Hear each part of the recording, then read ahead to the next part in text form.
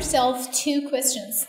What informs the color palette of our cities, and what are the impacts on how we view our cities?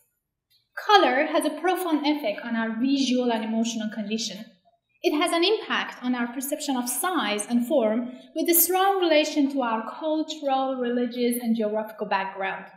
So, due to the importance of color on our quality of life, choosing an appropriate color is really important, as misuse may have negative effects on our feelings and our relationship with the physical environment. So, if color is that important, did you ever ask yourself who is responsible for determining the ethics of color use in our built environment?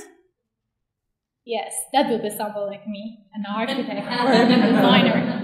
But the problem is architects and urban designers do not have sufficient knowledge and also confidence in use of color due to the lack of training in the educational background. None of the architecture standards or even criteria of accreditation institutes in Australia consider color directly in their requirements. So here are my questions. How much do architects know about color? How do they make the color choices? And what is the role of education in their understanding about color?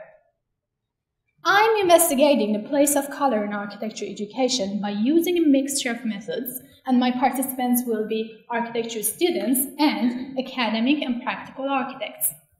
The first method is survey, for investigating the understanding of color in relation to personal and educational background, and to find out what the participants think they know about color and what they actually know. The second method is color image scale, which gives us information about color taste and preferences, and the third, interview, gives us more detailed information. Most of you might have visited both Melbourne and Sydney.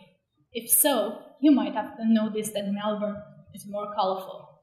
To know why, I'm also comparing the design of students and architects in both cities, and I will delve deeply into the history and creative art of Melbourne over the past 50 years. Would